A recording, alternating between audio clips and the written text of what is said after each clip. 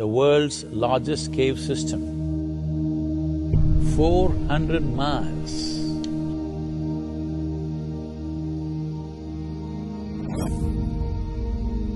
Cahokia, a place of intrigue.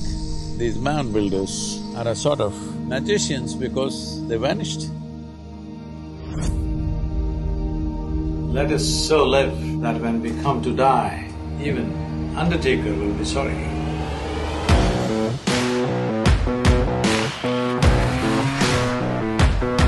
Be with me. Ride with me. Let's explore the spirit of America. On Highway 61, celebrating Bob Dylan, most celebrated outlaw. I got on my bike and I rode straight through and I arrived and I found him.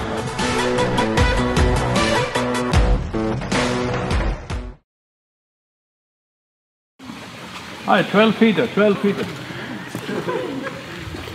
What do you think, I lost 10,000 miles? Take care of yourself, Sadhguru. Thank you. Thank you for that. Oh, thank you. Already 9:35. We must leave in the next 10 minutes. Possible, Vinod? Yeah. Ready.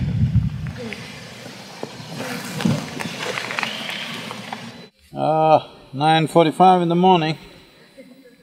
Just starting off from III or Isha Institute of Inner Sciences. So we're taking a scenic route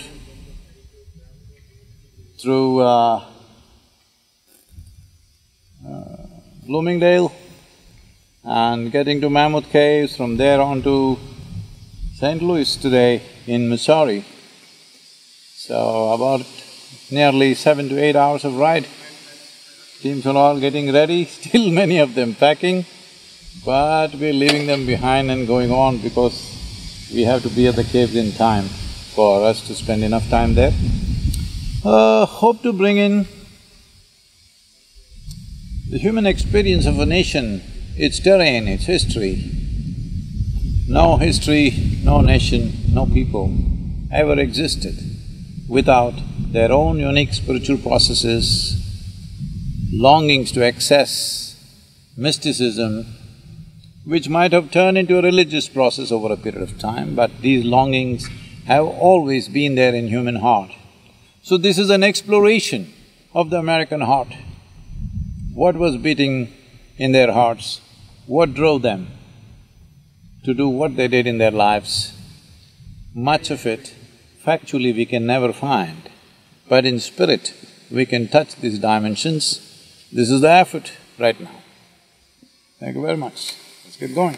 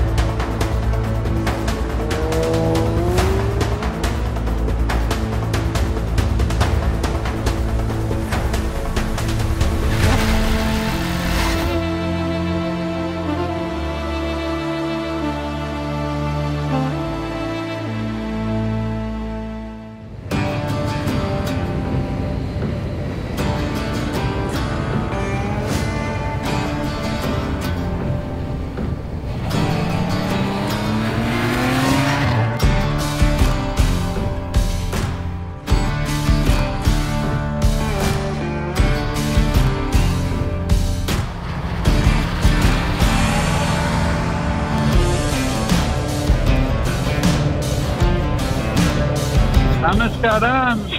Hey, Radhi! Wow!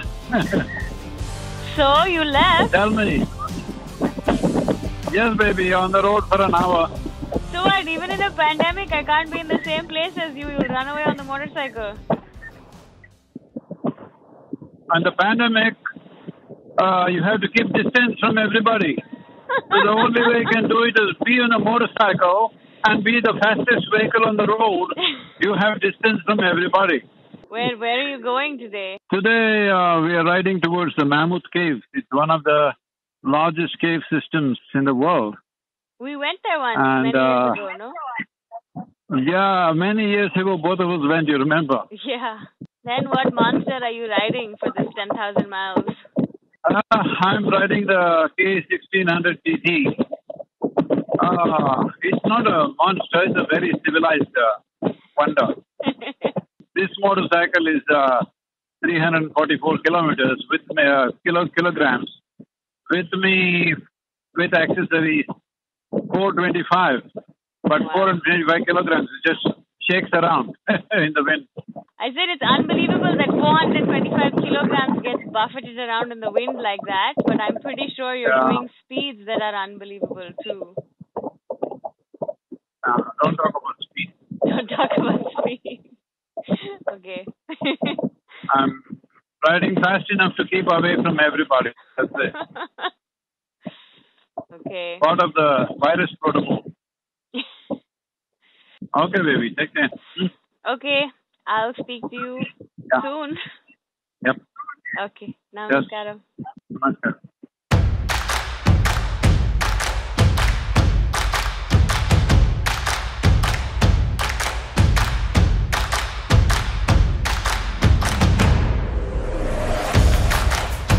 So, you can go ahead, this next group.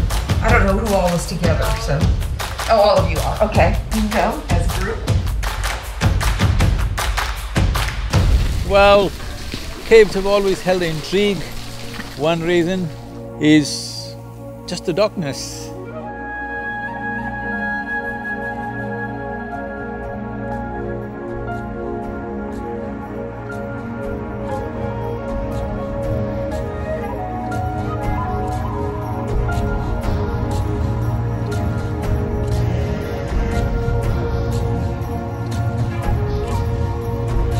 This cave is between three states of southern Indiana, Kentucky and Tennessee states. I mean to say it's that large, 400 miles. Mammoth Cave System is the world's largest cave system.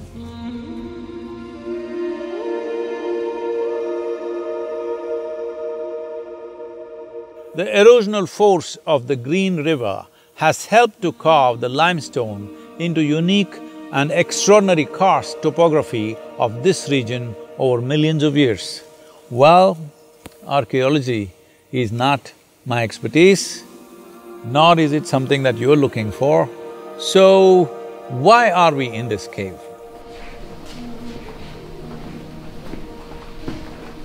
The movement of water in the calcium rocks is very similar to the movement of how the basic movement of fluids happen in our own body, because the fundamental engineering of this creation is same.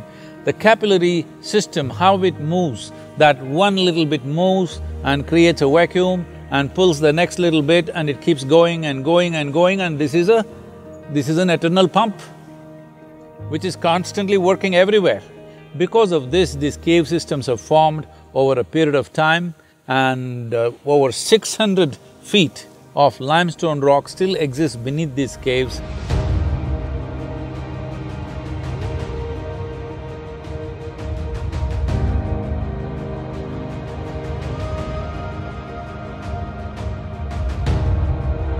A cave means a natural shelter, both for animals and human beings. So inevitably, wherever there are ancient traditions and cultures, there have been caves, and as you know, the only preserved representations of ancient cultures is in the form of cave arts. Sadhguru! Oh, we're blessed to meet you. Where are you all from? Michigan.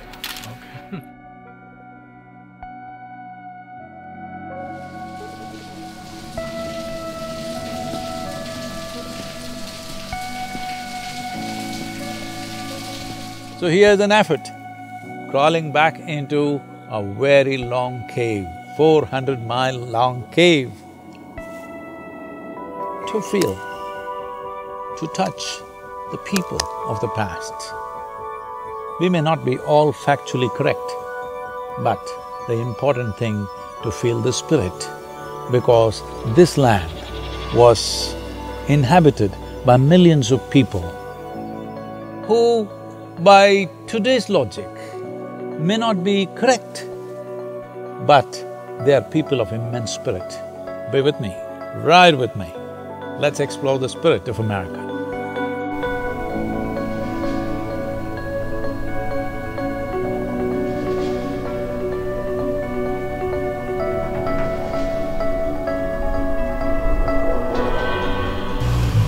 Ireland is 4.5 hours away. Oh. Is that okay to drive? We'll drive till 9:15. We'll go. We'll go? Yeah, we'll take a break somewhere. Okay, driving another 4.5 hours? Yes, Huh? I'm okay. Take off your glasses when you're driving. The light gets little dim. It's just that one. No, that's okay. Right now, what is it? It's still 4:30 something, Yeah. but by 6 o'clock, please take it off, huh? Okay.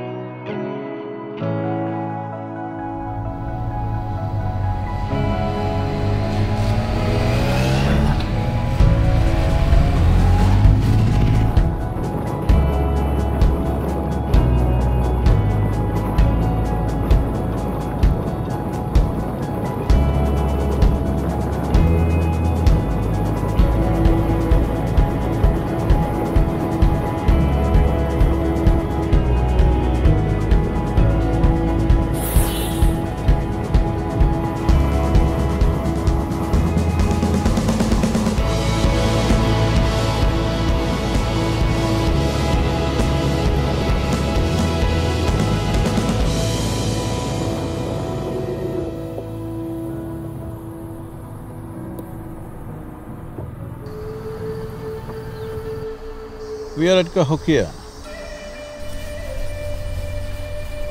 a mound city east of Mississippi River.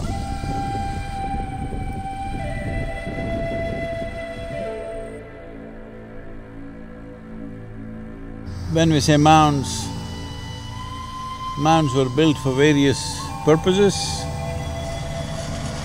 for social gatherings, for spiritual and religious rituals, for sacrifices, as graves, as residential quarters for the elite in the society.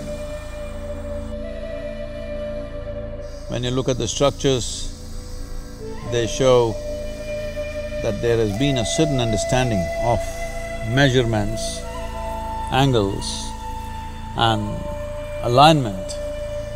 What you see here behind me, today being called as the Monk's Mound.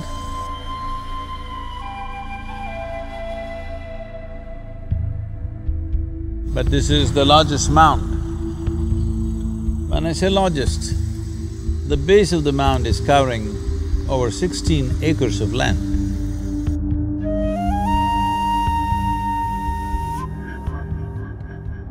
This is a city with over 120 mounds, but today 80 are still intact.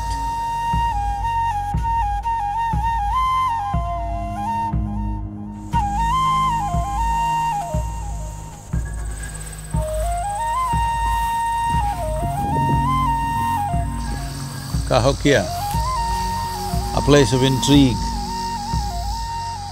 Because to build these mounds, these people carried 55 million cubic feet of earth.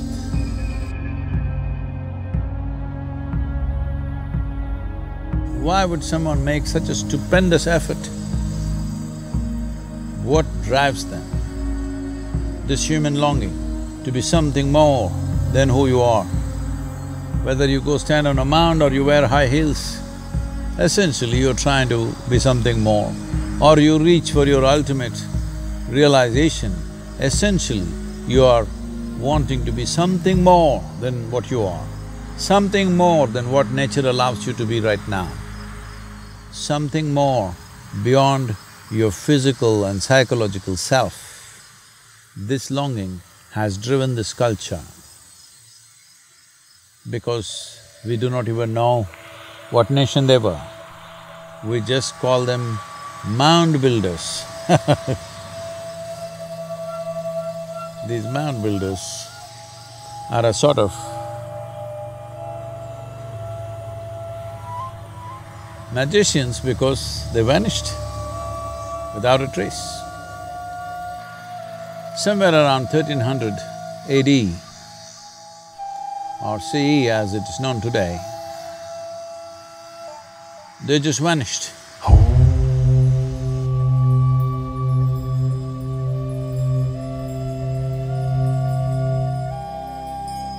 We will explore these dimensions as we go on.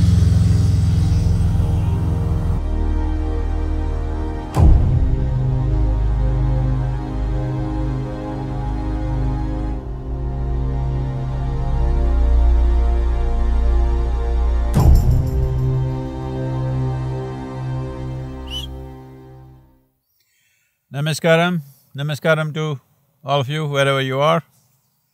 We are here at Cahokia Mound City in Missouri. My name is Lamont Stewart.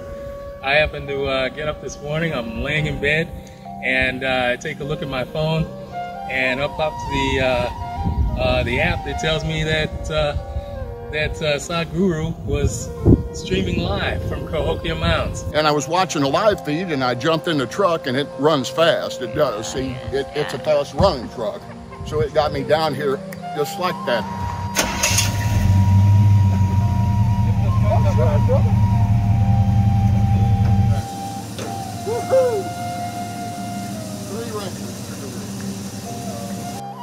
Thank you for showing me an old lady. Thank you for being who you are. Nice meeting all of you. Nice meeting you. Thank you. My name is Sandra, and yesterday I was in Alabama, and I just got a gut feeling that if Sadhguru is going through Missouri into Illinois, he's gonna come here.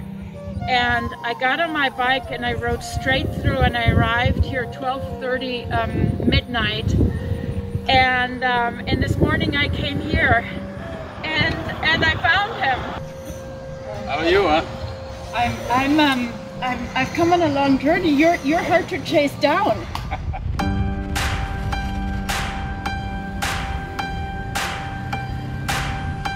Lost breed outlaws.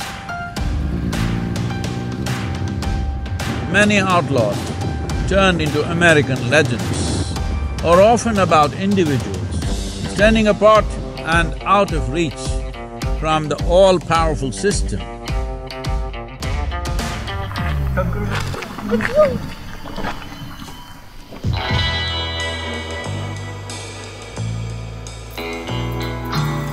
Probably among the outlaws, one of the most celebrated outlaw is Jesse James.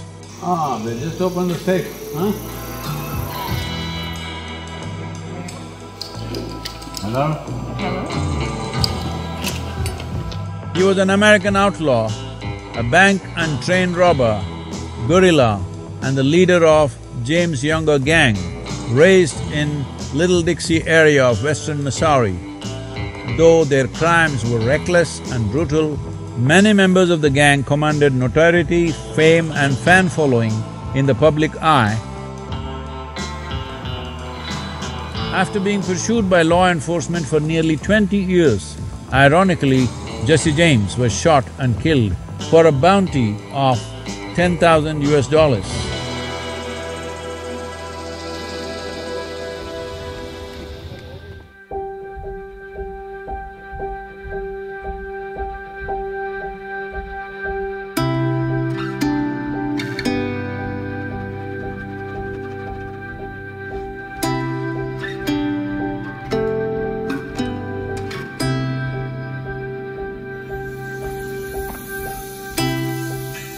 Yeah. Mississippi.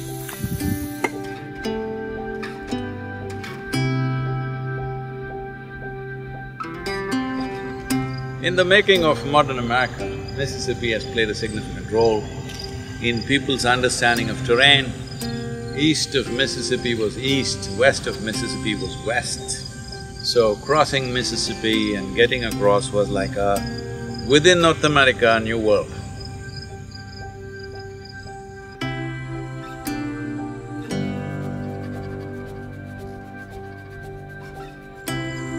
Rivers in the world have such a significant role in human life. It's only now, after the invention of the modern electric pump, that people can live away from a river, otherwise you had to live somewhere close to a river. Even if you have an electric pump, it's still worth living on a riverbank. Hello everybody, before we leave, just take 10 minutes just to make sure not a scrap of paper or plastic is anywhere here, okay? Wherever we go, before we leave, the place should be better than when we got in there, okay? Let's make it happen.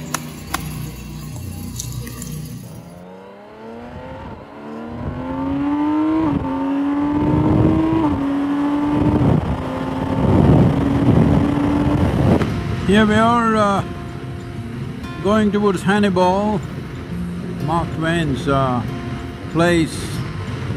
Well, entire Hannibal is described as a fond love letter to Mark Twain. And this is a place where he worked upon Huckleberry Finn. And here we are at Hannibal to visit Mark Twain.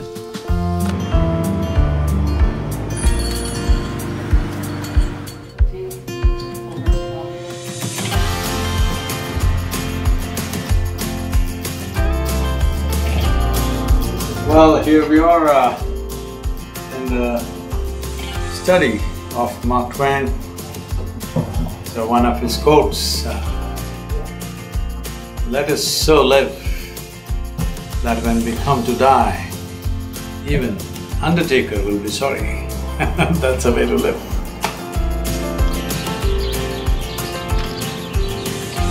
Here Tom Sawyer and Huckleberry Finn immortalized in the form of a sculpture, and whatever he wrote in very common language, in his own words, fine literature is like wine, but what I write is like water, but everybody needs water. This is Huck Finn or Huckleberry Finn, one of my favorite characters of literature when I was growing up. Moby Dick and Huck Finn kind of lived in my head for some time. Nobody else really occupied my mind much. And I caught rabbits too.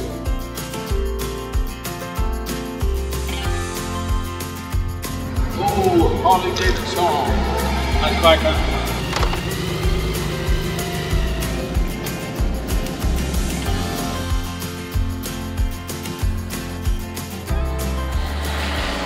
Here we are on Highway 61, celebrating Bob Dylan. Can you beat these two American legends in one day?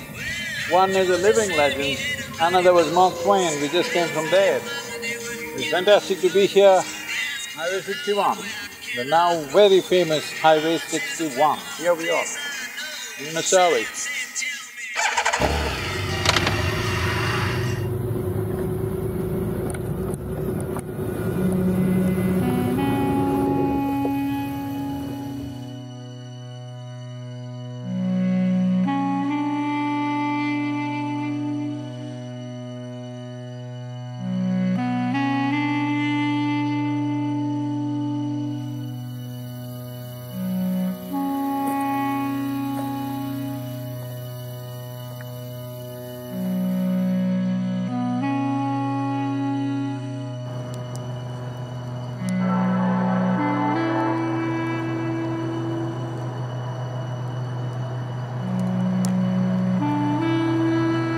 6:30 in the morning.